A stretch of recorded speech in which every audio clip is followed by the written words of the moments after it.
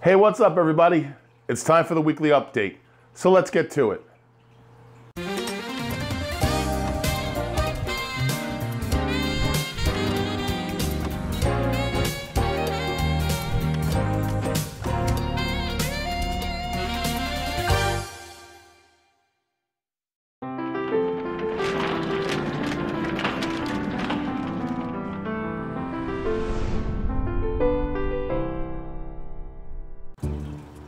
Okay, so today's update is going to be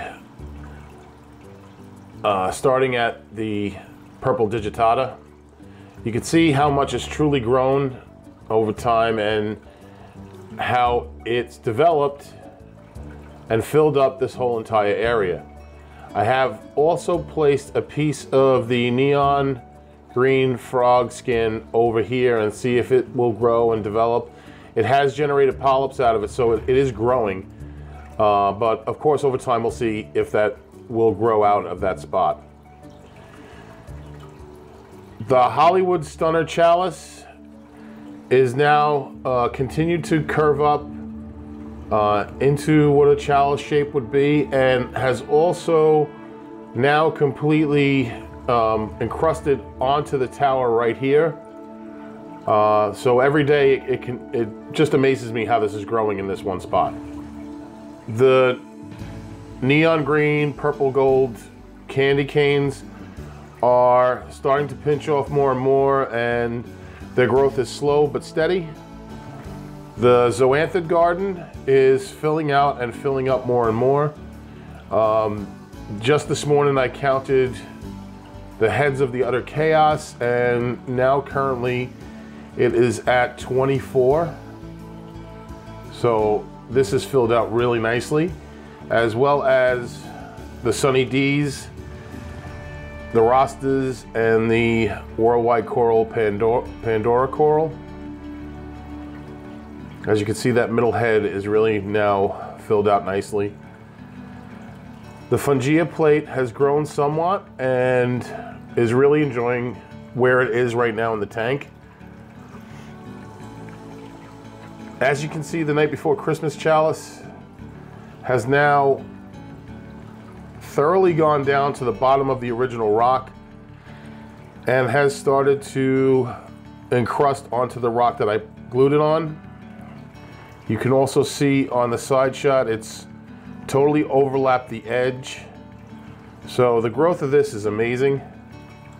This Favia, the neon green Favia, is just, it's doing well. It's a slow grower, so I always have my eye on this one. The Acan Avenue, as it's been called, is doing quite well. Everything is growing. Everything is looking quite nice. So I'm pretty thrilled about this area. The Blastos are doing well. This Wellesley is coloring up more and more. The tentacles are always out, and it's just really, like I said, always when I talk about this, a stunning piece on the tank. As far as the other parts or pieces of the neon green frog skin, they're doing quite well.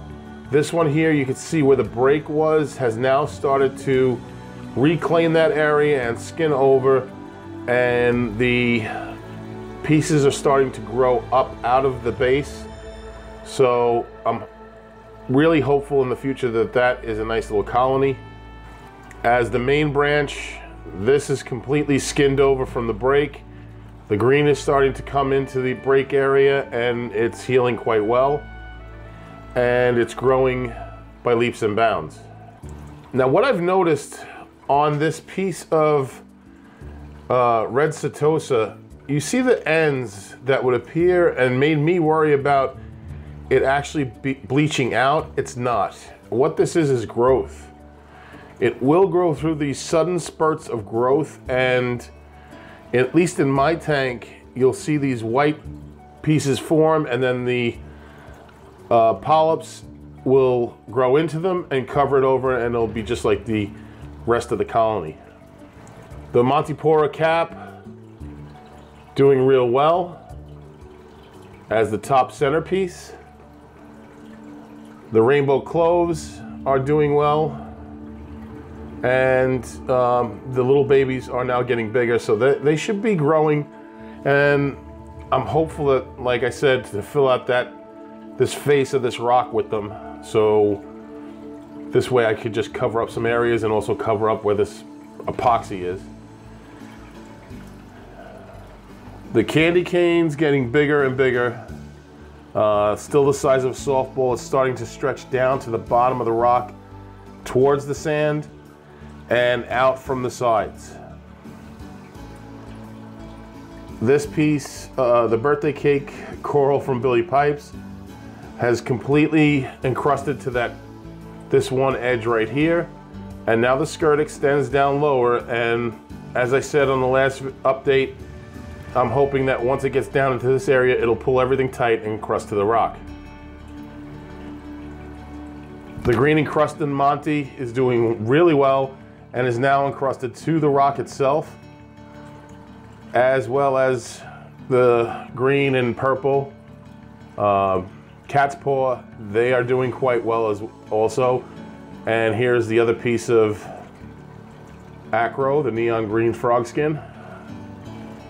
These red mushrooms, I've noticed this one is filled out and grown a lot more than the top one. I don't know why that is, but I'm hoping that, as you can see here, it's stretching out towards the face of the rock, that pretty soon it's going to form a new mushroom there.